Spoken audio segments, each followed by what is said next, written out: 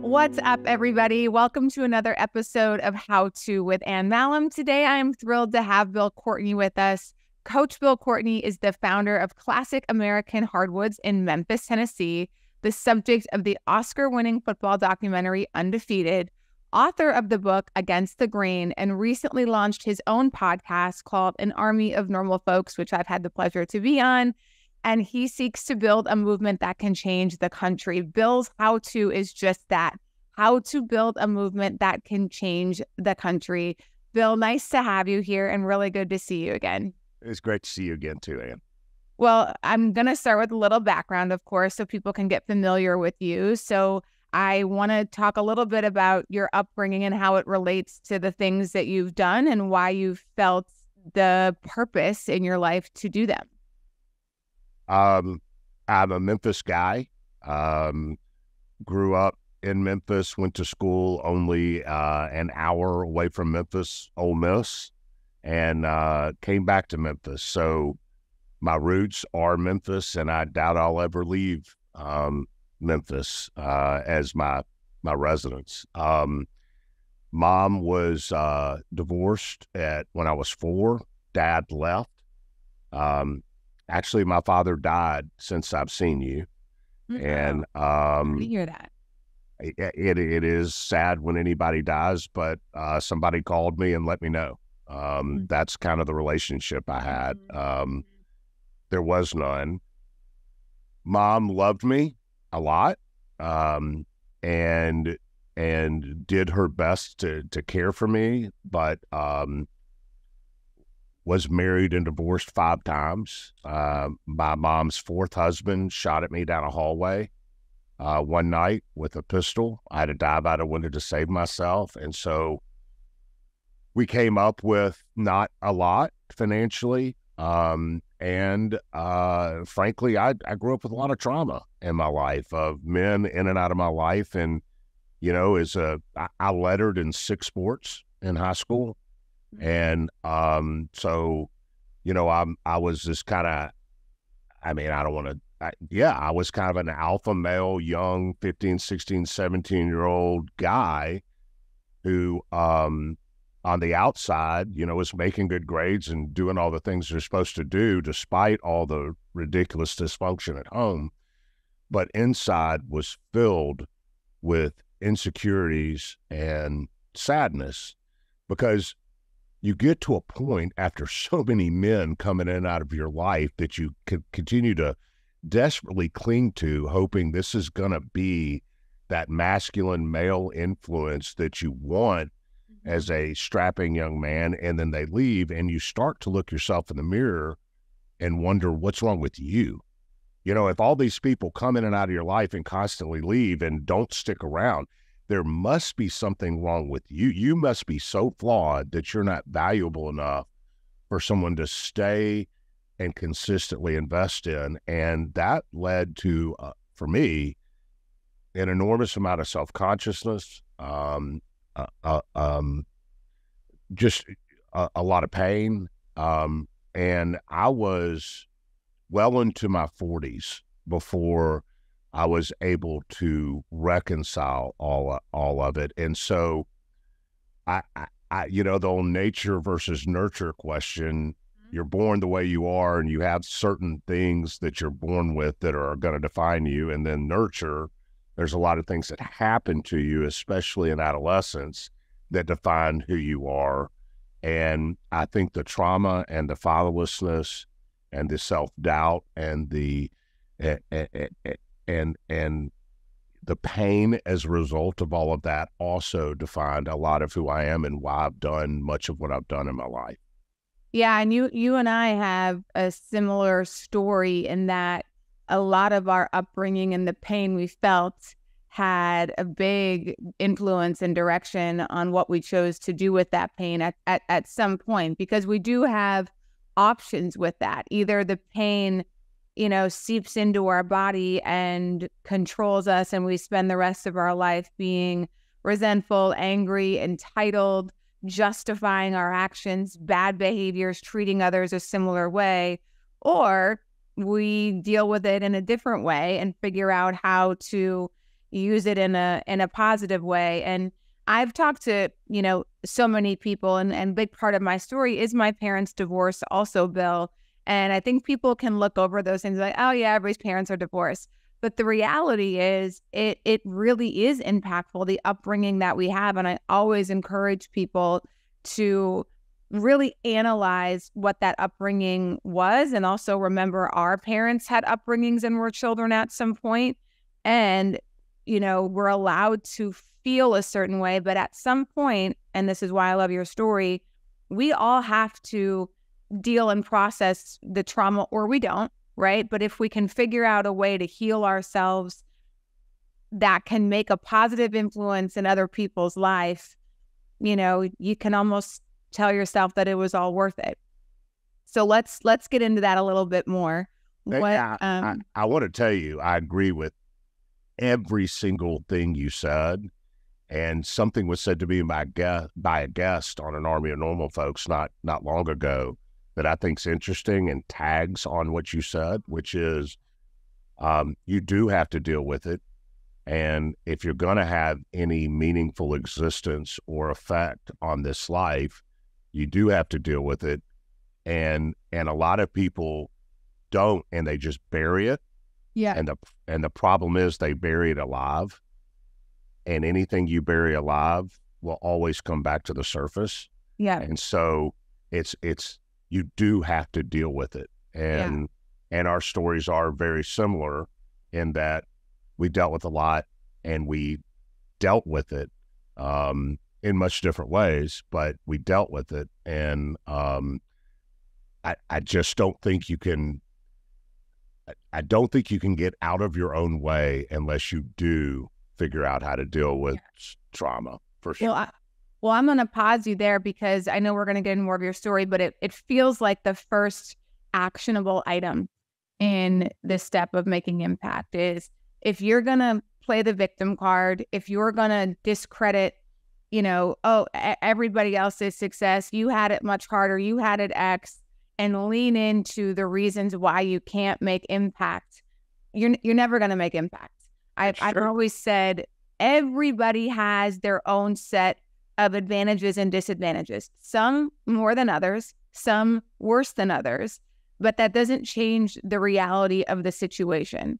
And you either learn how to use your advantages and disadvantages to your advantage, you figure out a way, or you don't. But blaming and talking about how you had it harder doesn't change your life for the positive or anybody else around you.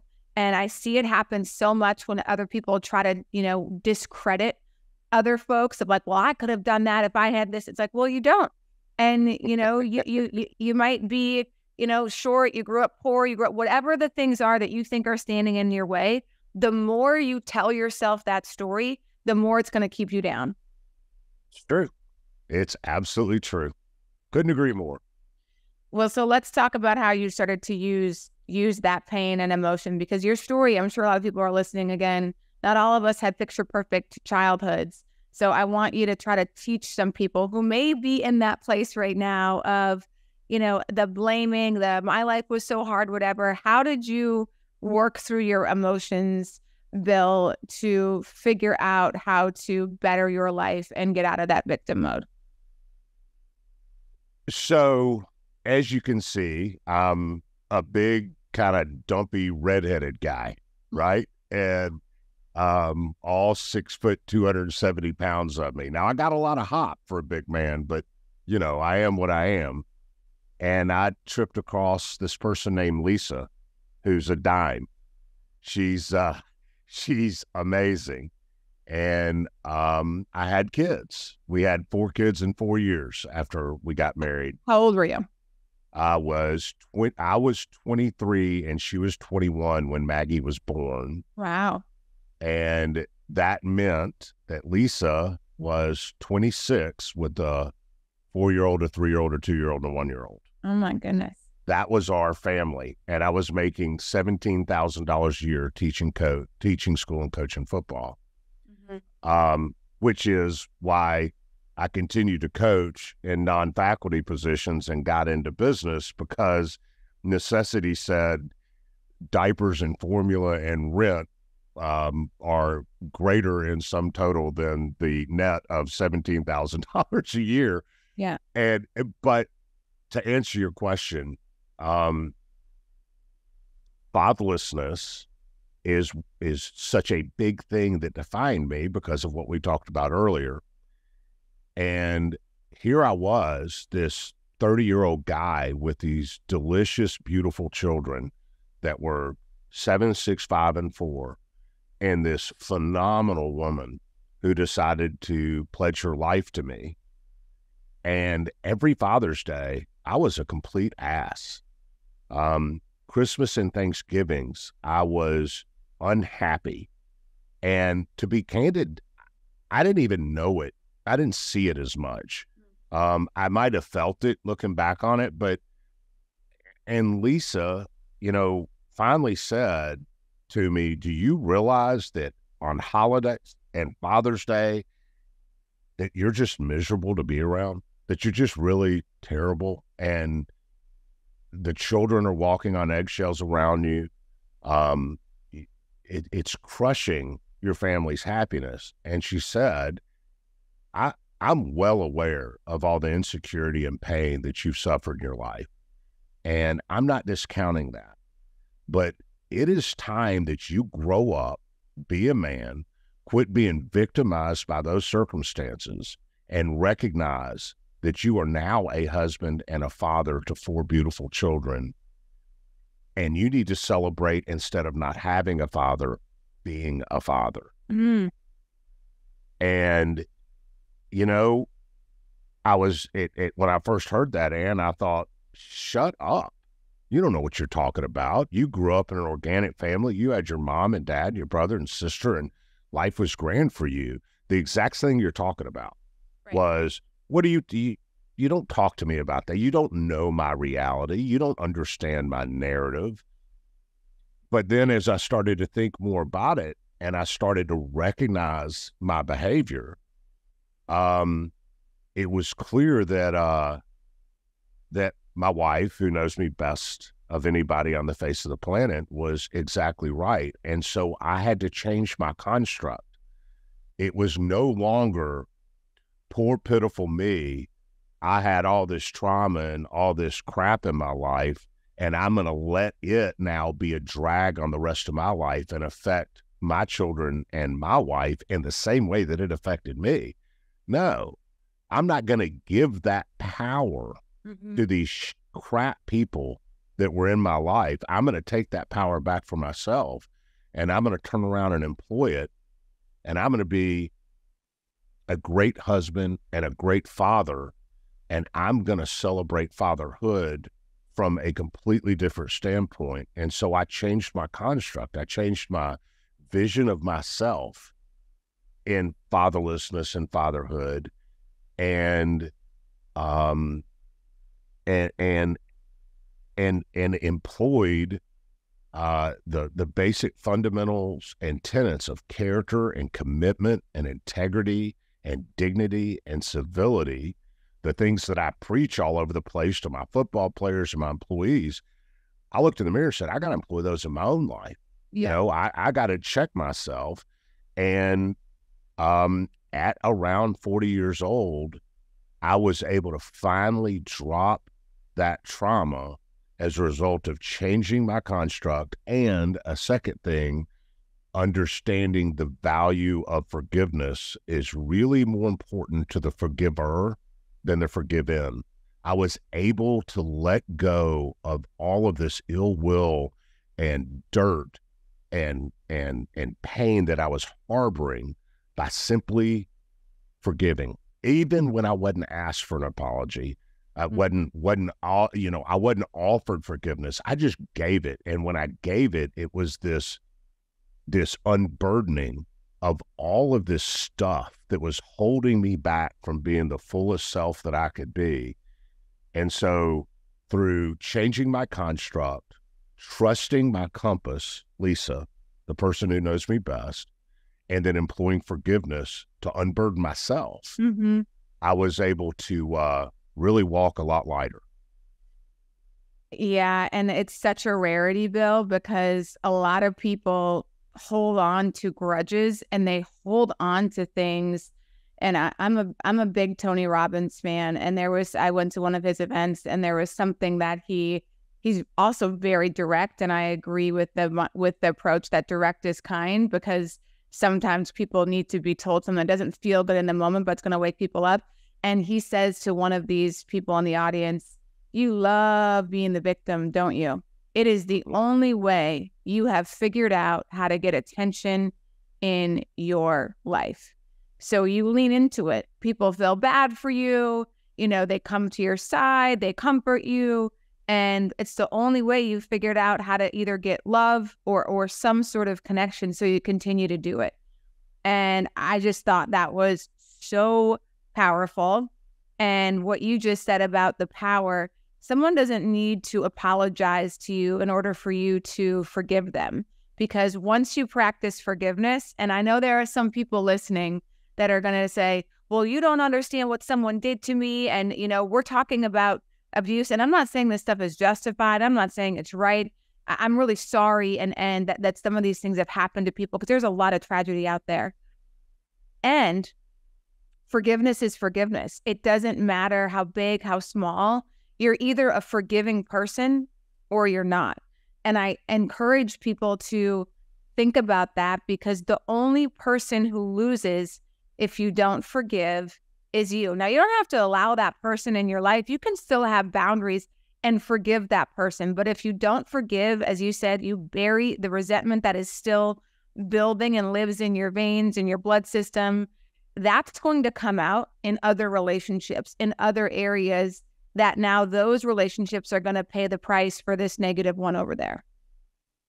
And two things on what you said. One, when you leverage victimhood to get what you want, you are engaged in nothing less than manipulation. Yeah. And manipulation will never lead to real relationships. So it's if A equals B and B equals C, then A equals C. If you're leveraging your victimization to get what you want, you will never engage in true relationships. Yep. The second thing is, the guy that shot at me, he shot at my mom. Then I came out and he shot at me. And I know what bullets sound like flying by your head, because I was running away from him down a hallway and ducked into a bedroom. And it's oddly, I didn't hear the gun as loudly as I heard the bullet go when it passes by your head. And I could hear the hangers in the closet rattling when the bullet went through the closet door and hit the hangers. And I had to dive out of a window, ran to a neighbor, knocked on the door at 1 a.m, woke him up, called the cops. The cops came, went in the house. The house is destroyed. There's bullet holes all over the place. I was almost shot, and my mom is cowering in the corner of an attic while he's reloading when the cops come in. 20 years later, that same man called me and apologized. He joined a men's group at a church. He was very old, was not in good health, and begged my forgiveness, which of course I gave him. And 3 days later, he died. And he died penniless. And he was cremated, and the guys in his church group built him literally a shoebox size pine box. And that's what they put his remains in, his ashes. But they had nowhere to bury him.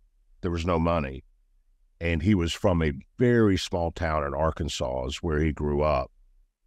And they didn't know what to do with his remains. And I literally drove to Arkansas, talked to a guy who had a gravesite, a graveyard in this town. And he gave me this little corner off by a wall. And I literally took a shovel, dug the hole, put his remains in it, covered it up, said a prayer, and left. So the very man that tried to take my mom and Ma's life one night, not only did I forgive, I literally buried the man. Mm. So I don't want to hear that you can't forgive. I don't want to hear, because I'm telling you, when I tell that story, I tell it for perspective because people always want to know where I come from. Mm-hmm. But I don't tell the story with anger. I don't tell the story with hate. And every time I tell the story, I don't think about the night he shot at him. I think about the day I forgave and buried him, because that's the redemption, and that cleans me. And I don't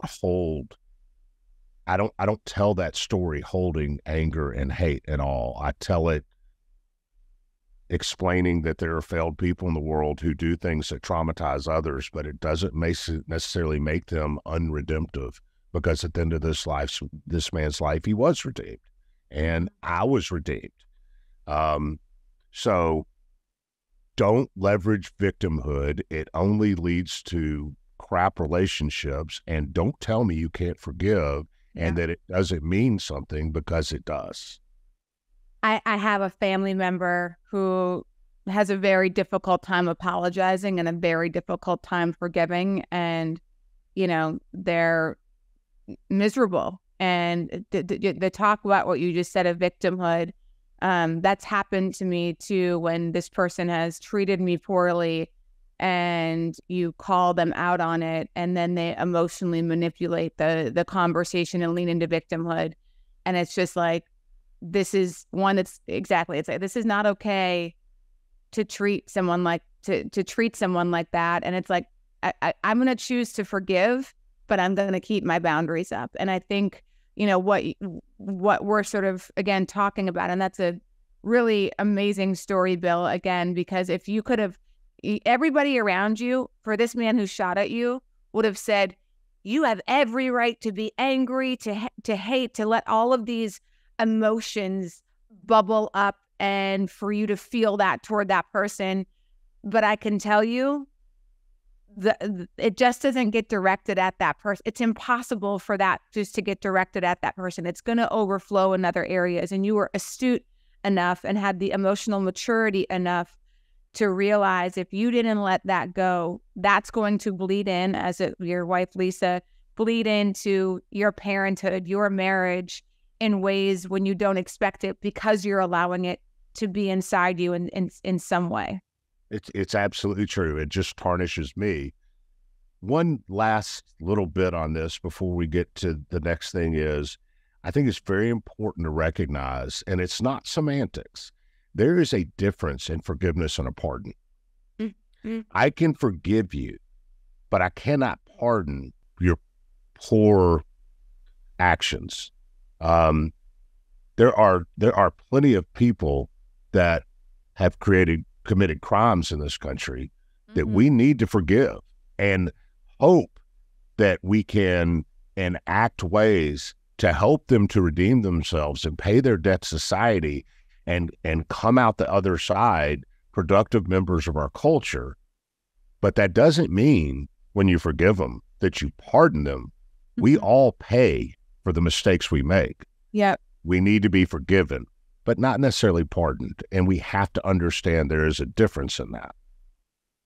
Yeah. Can you speak more about that? Because I think that's probably a pretty fine line. And do you mean what about like forgiving, but also keeping boundaries and the forgiveness? Because I guess forgiveness can, in some regards, be a selfish act of, I'm going to forgive you so that I don't feel these emotions. And again, I'm going to keep you at bay because I don't trust you. I'm curious more about your. Yeah. All right. Well, let's say you and I are in business together. Mm-hmm. Okay. And I'm in the lumber business. And so I sell you, you're a cabinet maker. Congratulations, Anne. You're in the cabinet business today. Dream come true. I know it. All right. So I sell you a $30,000 load of hard maple that you're going to make cabinets out of. And you call me up and say, this lumber's off grade and it's short on tally, and I'm discounting the bill I'm going to send you by 35 $5,000. So I'm going to pay you $25,000 for your $30,000 load of lumber. Now you have cost me $5,000. Now, if I made that mistake, I'm going to make good on it. But I had a certified inspection on it, and I know you're just screwing me out of $5,000, but you're in Malaysia, and I can't fly. I do business in 42 countries. I can't fly to Malaysia over a $5,000 claim to check that load of lumber. Mm-hmm. All right. So I eat the $5,000. Now, that will piss you off. And in a business that are low margins, high volume, things like that are very difficult. So I can be angry and kick the dog and let it blend over into how I treat my employees and everybody around me because I'm really frustrated and angry about the way you've treated me. Or I can reconcile that I'm going to have to forgive that. I can't let this screw up the rest of my week. Mm-hmm. But I'm not going to do business with you ever again. Got it. I'm not going to pardon you for your behavior. I'm going to forgive it so that it doesn't eat me alive. Yeah. I'm going to let you know I forgive it so that you know what kind of person you're dealing with. But I'm also going to tell you, although I forgive you, you'll have to excuse the fact that you can lose my number. I'm not going to do business with you. I cannot pardon your poor behavior, but I can forgive it for me, and I can let you know that you are not going to control through your poor actions my psyche and the way I'm going to affect the world.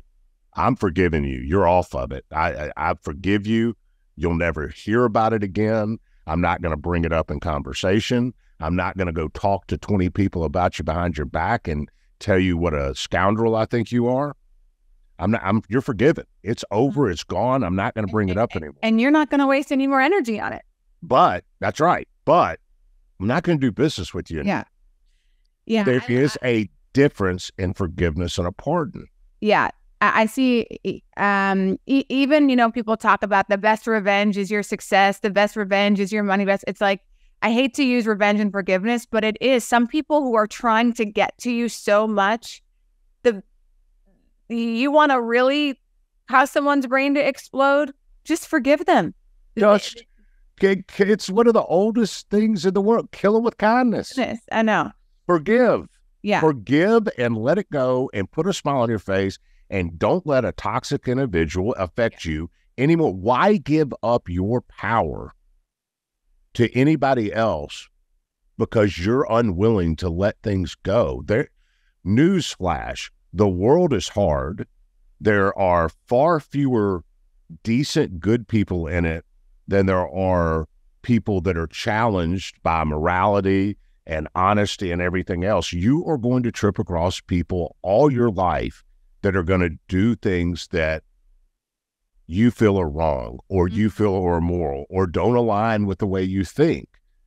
But if you harbor all that your whole life, you're never going to get out of your own way. And I just refuse to give my power and my happiness and my ability to interact with the rest of the world that I want to interact with on a positive basis to the few people who don't deserve me. Right. And so I forgive it.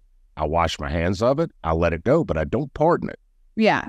And guys, I also want to be clear that, because Bill, you talked about your earlier days.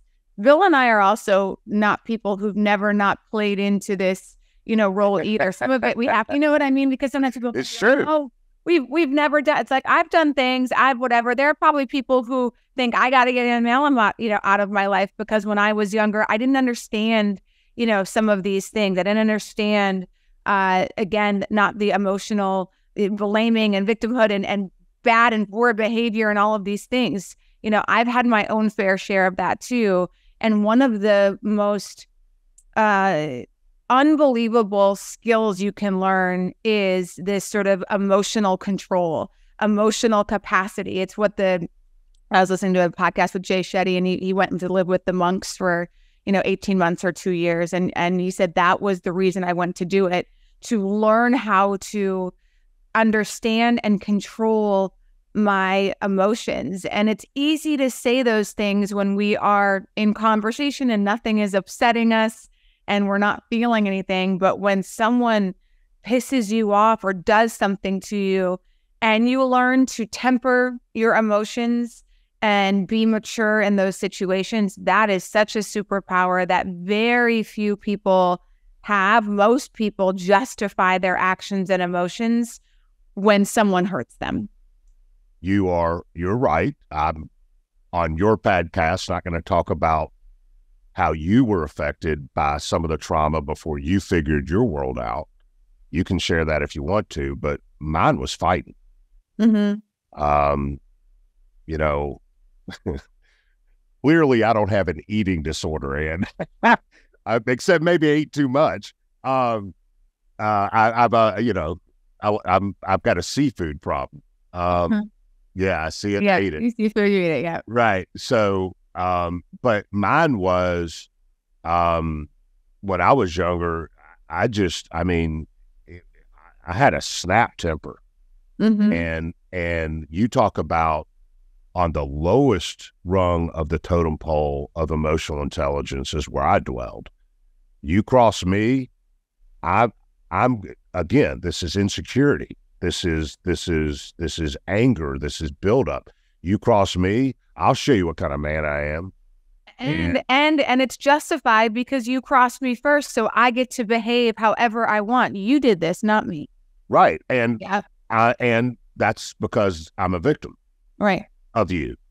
And so, yeah, everything I'm talking about now comes from the lens of a guy in his 50s who's been through it, not the lens of a guy who married a beautiful woman and had 4 children and was still struggling and figuring it all out. I mean, it absolutely is a process, and it absolutely is an evolution to get to a place like that. But for the listeners of your podcast, you know, if you want to shave off a decade or a decade and a half of misery, hear my words. Yeah. Be forgiven. Don't be a victim. Don't allow other people to control your power.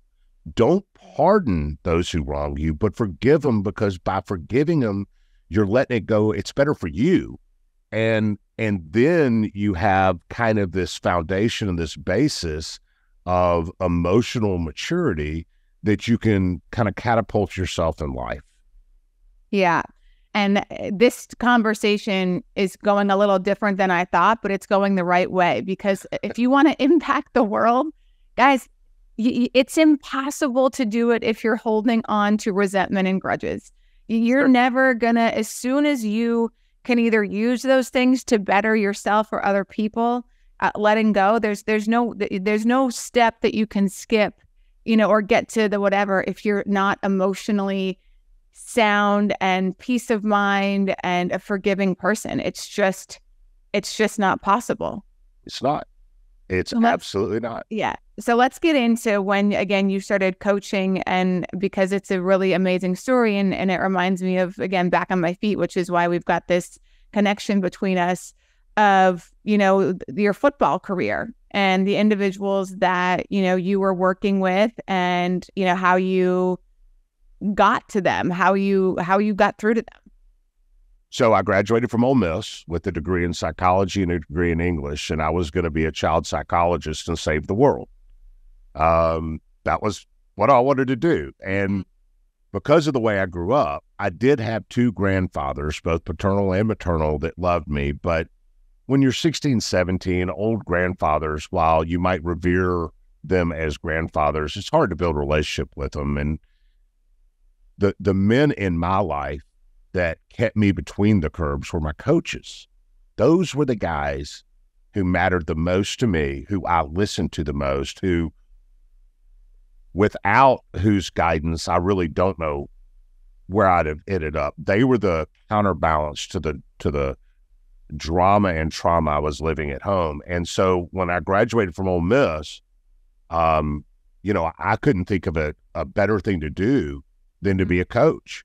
And so I started teaching school and coaching football and basketball as a profession for a living while I was working on my doctorate, because eventually I want to transition into psychology, developmental psychology. Well, the plan got blown up by Lisa, because I met her and I'm like, holy crap, if she'll marry me, jackpot, bonanza, Powerball, whatever. And so I got married and we just started having kids, and I couldn't balance work, kids, wife. And so, and candidly, I was starting to get disenchanted with the whole idea of being a psychologist. So here I was, this overly educated guy with a wife and a growing family, and, a teacher and a football coach. And so in the state of Tennessee, you can be what's called a non-faculty certified coach. You got to go get all kinds of accreditation and stuff, but it allows you, by the governing body of interscholastic athletics, to be a full-fledged coach like any other faculty member at any school with this accreditation. But it's a non-faculty position, but you can do it. And so, because coaching was a passion of mine, not just winning games, but the mentoring and the outreach, because of what it meant in my life, as I transitioned from being a coach and a teacher to the business world, I continued to coach. So I was living this kind of two-laned life of coaching in the evenings, because that's where my passion was, and chasing a professional life, because that was necessitated by my family. And I started my business in 2001 with $17,000, and I bought 7 acres in a very dilapidated industrial area in North Memphis. And the reason is because that's all I could afford. And the reason I was in this crappy area was because that's where the cheapest industrial property was. And I thought I wasn't going to be able to coach. And Manassas High School happens to be a mile from here. And through a series of weird introductions that were completely happenstance, while I'm starting my business, these people at Manassas said, hey, can you come over and coach us up a little bit? And I really expected just to go for spring practice for a couple of weeks. Mm-hmm. When I got there, I found 17 kids on a high school football team who'd won 4 games in 10 years. They were terrible. And you have to understand the demographics of North Memphis. It's the 5th poorest zip code, I think, in the United States. I think it's got the highest crime rate per capita in the United States. An 18-year-old male is 3 times more likely to be incarcerated or dead by his 21st birthday than he is to have a job. Only 1.3% of the people from this area have a college diploma. Fewer than half have an operating car. 87% of the high school kids named the grandmother as the head of the household. It is disenfranchisement, poverty, all of it. But I show up to coach football, and those 2 weeks turned into 7 years, because I found there, even though they didn't look like me, even though they didn't identify like me, because they were, in 7 years, I had 1 white student and 1 Hispanic student. The rest were all black. And so you got this weird thing that in Memphis, in the Deep South, in the city that Martin Luther King was assassinated in, you have this white guy coaching all these black kids, and you would assume there's this racial overtone to it. But ironically enough, there wasn't. I was just there to coach, and the kids just wanted to be part of something good. And the movie is my last year there, where you find 75 kids on the team. You find a team whose record over the previous 2 years was 18 wins and 2 losses, and a complete turnaround. And I will say it is because that was my passion, but it wasn't just my passion to coach football. It was my passion to reach and mentor kids who, despite the fact they didn't come from where I come from or look like I looked, I identified with in a real and personal way, because the most traumatic things in their life was the most traumatic things in my life, which was fatherlessness. Yeah. And so this odd relationship developed between people from two different worlds based around the most traumatic experiences of their life. And this beautiful thing came of it, which was my personal growth, hopefully most of my players' personal growth, and the narrative that undefeated is not about wins and losses on a football field, but not being defeated by your circumstances, not being a victim, and throwing away societal preconceived notion about what people would normally say about some white dude that's a business owner with a very organic family and a bunch of black kids from the hood, and how that interaction is supposed to look. And when you break down these societal preconceived notions and you simply serve and lead and work with one another, that amazing things can happen in all of our lives. And they did. Yeah. So this is, again, for those of you who don't know anything about my story, why there's similarities between Bill and I. So Back on My Feet, which is the running organization I started, same thing. I'm a young white blonde girl from North Dakota, and most of the men I was coming across in homeless shelters were also black. And so it was like, what is this white girl doing in here? But what they didn't realize in the beginning was my dad's an addict. My dad had very similar struggles. Most of the Back on My Feet members were dealing with addiction, and they had found themselves in a homeless shelter because their addiction was winning. And how familiar that story was for me. Who knows where my dad would be if he didn't find my mom. And I've seen my dad continue to struggle with addiction throughout his life with gambling, and which tore apart my family. But the same connection that you had with these individuals that you were coaching, of a difficult upbringing, maybe they had a difficult upbringing, but like you're connecting with them through that. It was nothing about race. And I don't know about you, Bill, but when I started Back on My Feet, I had felt like I found my people who understood me, people that I felt like I understood, and we were going to work together to make our lives better and not let our past experiences define us. And I'm sure for a lot of those kids, once they got to know you, respected you because of what you have gone through and how you've worked through that and got to the position that you were in. I don't know if people can even fully understand the two things I'm about to say to you about what you just said. One is the grace that those kids in that very desperate situation had in their hearts. And I illustrate it this way.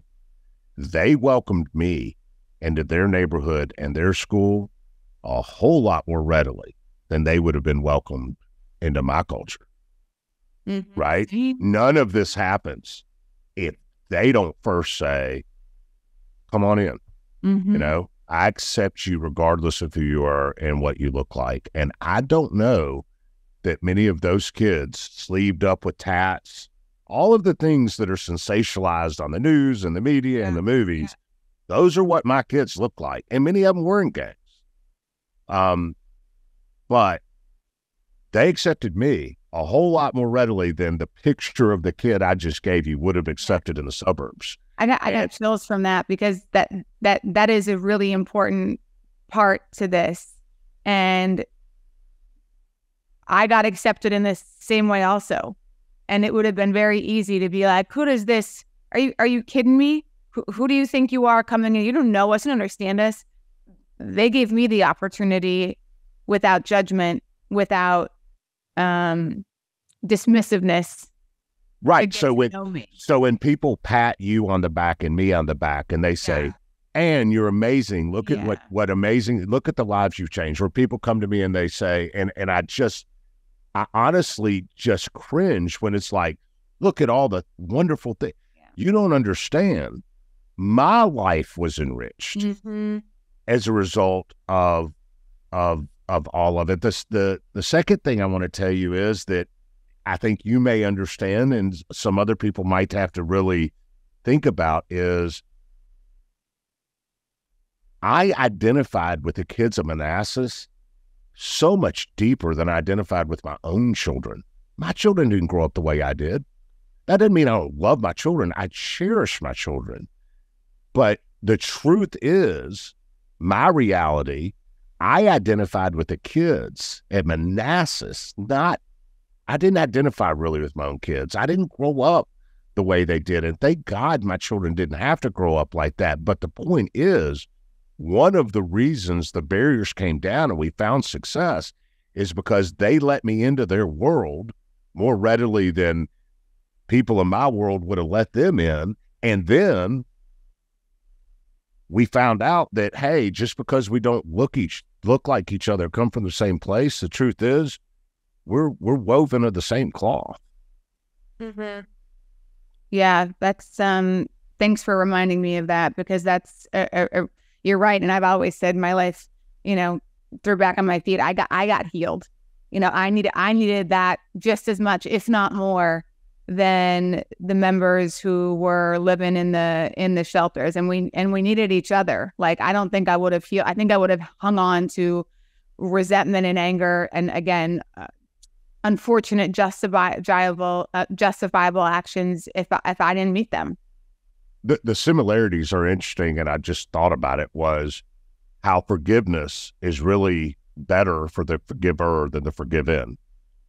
In the same respect, outreach and hard work in communities like you served in and I served in, the payoff is you get 20 times more out of it than you put in it. It's actually what you get out of the work is more enlightening for your soul than it is for the people you're in there serving. Yeah. It's about a mental construct about the truth of what occurs when you're willing to have the emotional maturity to be honest with yourself and those around you, break societal preconceived notions, and just go to work.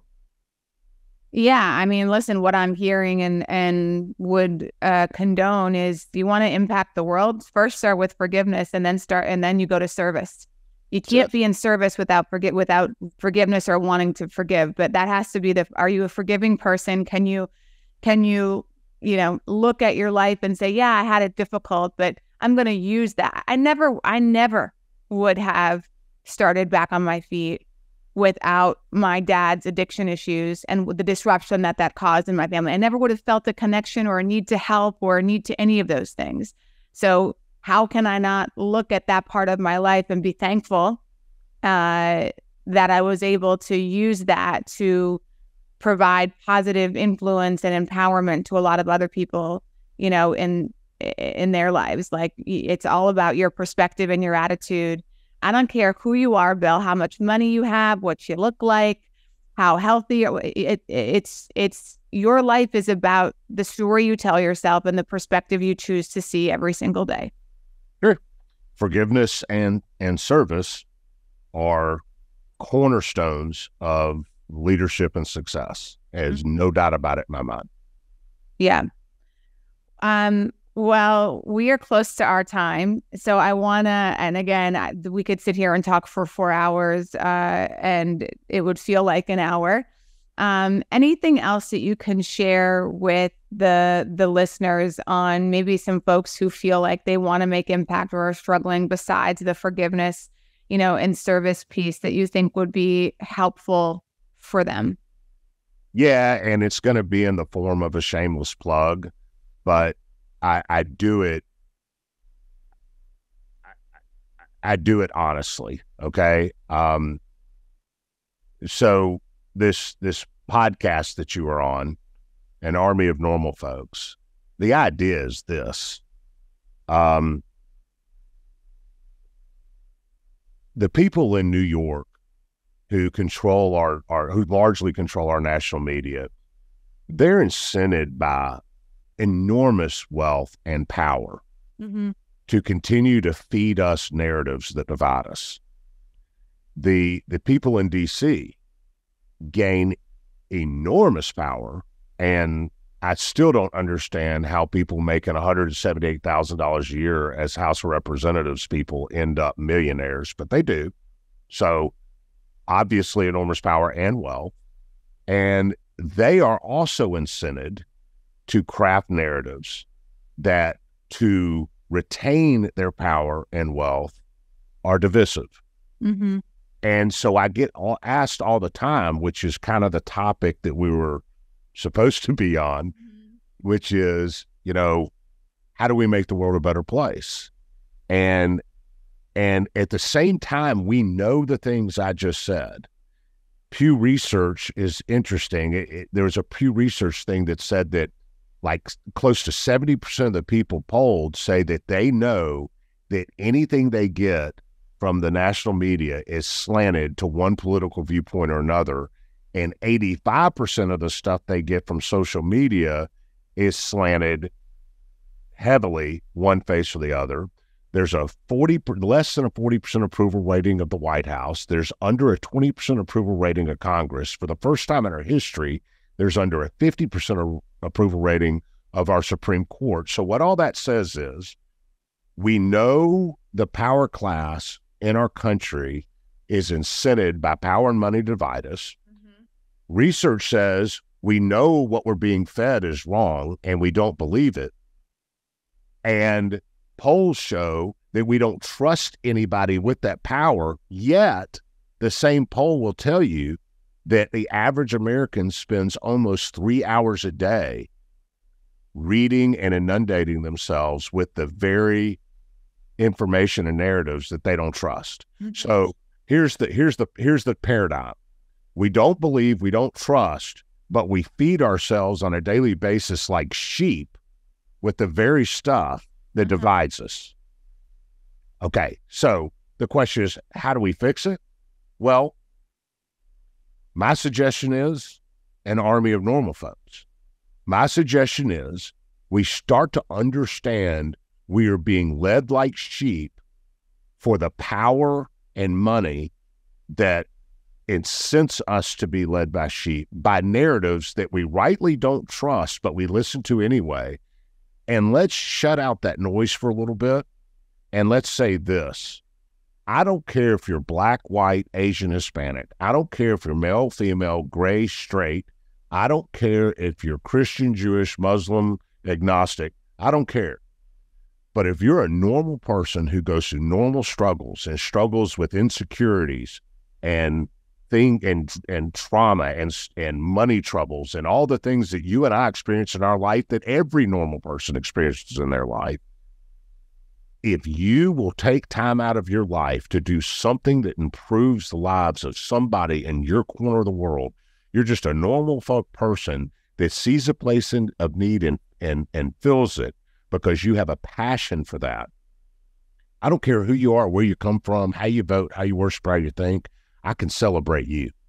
Mm-hmm. So can you imagine this army of normal folks like you and me who just came from all kinds of stuff, and we build this community of people that, regardless of who you are, where you come from, or how you think, and we can celebrate the one thing that can't divide us is our humanity.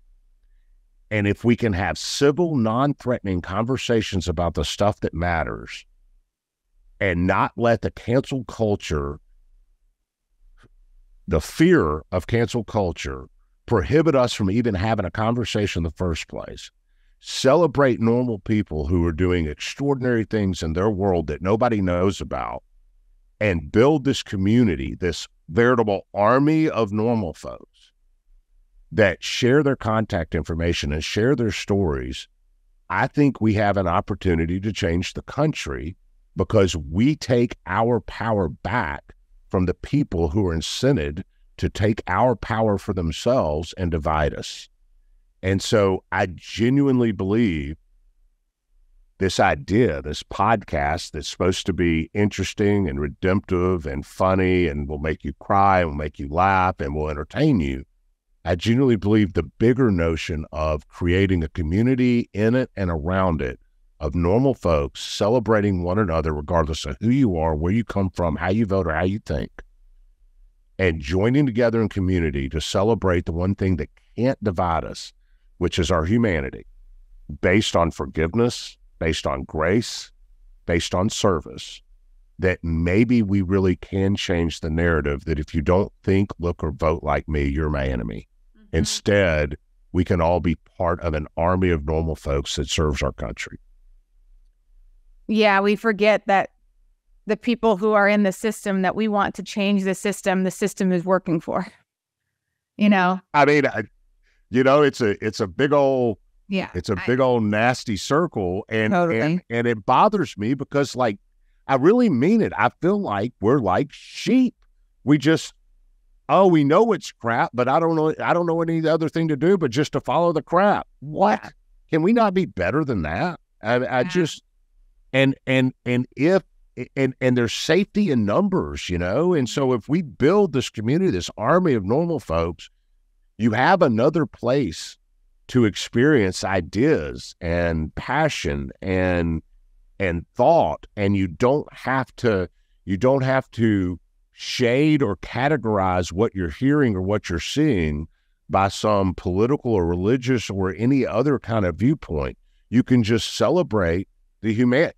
And I do not know where you are politically, religiously, or any other category that we compartmentalize ourselves in. But I can tell you this, and I know that after Back on My Feet, you've gone and built a business and sold it, and you're doing other stuff, and you've done amazingly, beautifully well for your life, and it doesn't look anything like you thought it would look like when you were 13. But I can tell you this, what you did when you were struggling with your own demons at 27 years old with Back on My Feet, I don't give two craps how you vote or how you worship or how you think. What you did was beautiful, and I can celebrate that, and I can love you for that, and I can tell people how much I support you for that. That breaks through all the crap. So if it's how do we fix all this division, it's let's celebrate the humanity in us. And look for the good in people instead of the other way around. We're trained to do that as well. I've had people ask me, I'll give you just a simple example and then we'll wrap up. But people, oh my God, Anne, I loved what you did with Back on My Feet, the nonprofit. I want to help underprivileged kids learn music. How do I do that? And my response is always, go find somebody who doesn't have access to music and teach them. Like it's like you've got to have a day one, a step one. That is how you make change. And last Christmas, me and my friends, we walked around Manhattan for a couple hours and we handed out $15,000 in cash, $100 here, $100 here.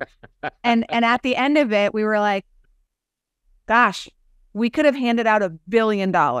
And the next day, there would have still been people in need. And you can either look at that as a reason not to do anything, or you say, yeah, but all these people that we helped and gave money to, yeah, the money's going to help. But we just restored a little bit of humanity in those people of like, I just want to help out. I hope this makes your Christmas a little bit brighter and a little more merrier, and that you can do something with this that maybe you couldn't have done without the money. You know what I mean? So it's like, we just think, oh, it's not worth doing unless it's going to have this tidal wave through the world. Well, if that's the case, no one would ever do anything, because we're going to impact one person, then two. It starts with a little snowball that can grow. And if you're not willing to start there, you're never going to make an impact. It does. And I want to tell you something. I got the same question, Anne, after Undefeated and after my book, and I do speeches and all of that. I got forever the question, I'm so inspired by what you did at Manassas or whatever. And I'm so inspired to help. How do I do it? The same question you get, right? And I'll be honest, I've done a lot of Q&As, speeches, all of that. And I've learned how to answer most of the canned questions that I get pretty well. Mm-hmm. That was a question, Anne, that I always really struggled with, because you're absolutely right. Find somebody who's in need and go fill it. But I also get people's fears and inhibitions, and not everybody's comfortable enough in their own skin to just go do it and all of that. Here's another reason I really believe in this project I'm involved in. Every one of our guests give their personal contact information. I give my personal contact information. In creating this Army of Normal Folks podcast and the community that grows around it, if you listen long enough, you're going to hear a story that matches a skill set that you have with a passion that you have.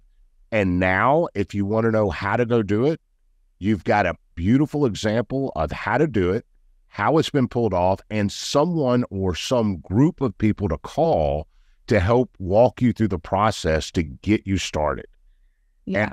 And so I think an Army of Normal Folks answers a question that you and I have been asked many times, which is, how do I start? Well, here's how you start. Listen, join this community. Eventually, you're going to hear a story and be connected with people who've done the very thing that you find interesting.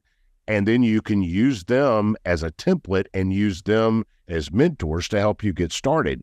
Can you imagine in 5 years what a community like that would look like and could be doing for our country? Yeah. People always want to skip step number 1 and go to step number 97. We want the Super Bowl Sunday without the years of practice. We want the Olympic gold medal without the 4 years of work to get there. And it starts with day 1. It's you got to start somewhere. And anybody that you look at, that you respect, that you're inspired by, had a day 1, had something when it was small. That's the only way things start. That's it. Absolutely true. Well, Bill, thank you so much. You guys, again, if you want to look for Bill, podcasts, An Army of Normal Folks is the podcast, which I assume you can find Bill on Apple, on anywhere people find podcasts, Spotify, right? It's not exclusive anywhere. No, we're distributed by iHeart, but it's okay. iHeart, Spotify, Apple, wherever you listen to your podcast. Cool. Get on it.